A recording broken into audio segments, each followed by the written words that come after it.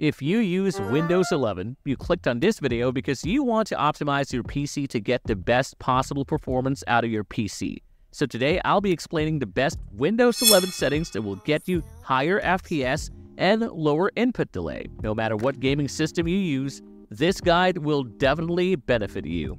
Please drop a like and subscribe as I'm trying to hit my goal of 2,000 subs by the end of the month. So let's get into the video. Before we start optimizing, create a restore point just in case something goes wrong with your PC or your performance gets worse. Because I don't want little Timmy in the comments saying, "You made my FPS worse." So please create one before starting. If you do, you can simply revert all the changes back with ease. First, let's start with optimizing our Windows settings. Disable Game Bar, open Settings, go to Gaming, go to Game Bar, and disable it. This automatically opens at launch with Windows and can cause FPS drops. Enable Game Mode. Go back into Settings, go to Gaming, go to Game Mode, and make sure this is on. This optimizes your PC for gaming by disabling processes and services, which should improve FPS. Disable Notifications. Open up the Windows settings. You want to head into System, go down to Notifications, and in there, disable notifications. Next, scroll down to Additional Settings, where you'll see two boxes. Make sure to uncheck all three of these options. This will disable those super annoying stutter-causing pop-ups on Windows. Enable Storage Sense. Open Settings, go to Storage, and make sure Storage Sense is enabled. This cleans up your PC by deleting unnecessary files, which can free up storage. Low storage can cause your computer to run slowly and lead to game crashes. Changing your power settings. Press the Windows key and type in Edit Power Plan, then click on the options. Click on Change Advanced Power Settings, and by default you can see that it is unbalanced. But there's also a high performance option as well, which if you do want more FPS, especially those on low-end PCs, I'd highly recommend selecting that option. In Settings again, this time go into Apps. Under Apps and Features, you'll notice there are a ton of apps that you probably don't use and they're taking up resources, so just go through all these apps and remove any of them that are completely useless to you, as I'm doing right here on my screen. Under Startup Apps, it's pretty much the same principle. Simply turn off any startup apps that you don't think you need to start up with your PC.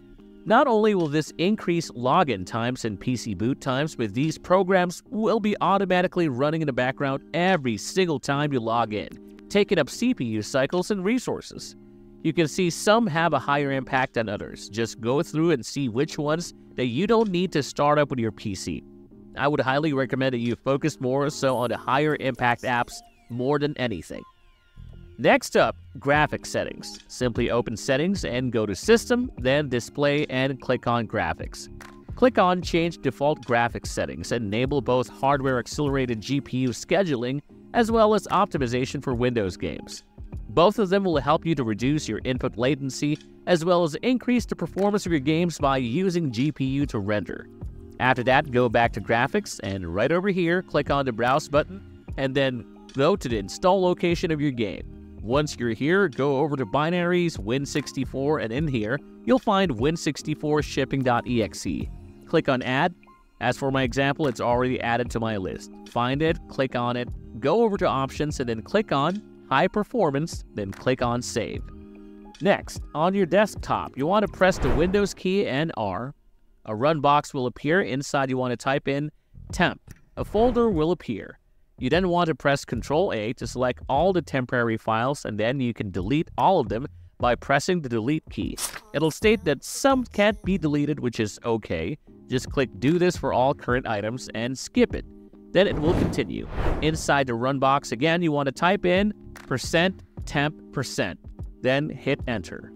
On the temp folder that would open up, do the same thing by pressing Ctrl-A to select everything. Then you can go ahead and delete them all with a trash bin on top, and then follow the same process as before for the final one, you'll type in prefetch, then grant permission.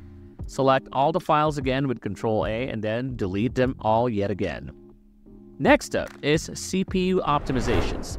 Press the Windows key plus R, type msconfig, open System Configuration, and go to Boot, Advanced Options.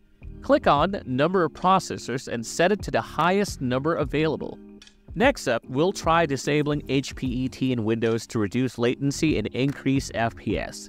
Click on the Windows key and search for Device Manager. Select Device Manager. Inside of this tab, take yourself down to the S section, and we're going to be looking for System Devices. But inside of System Devices, you then want to find the High Precision Event Timer. Right-click on this entry and disable this device.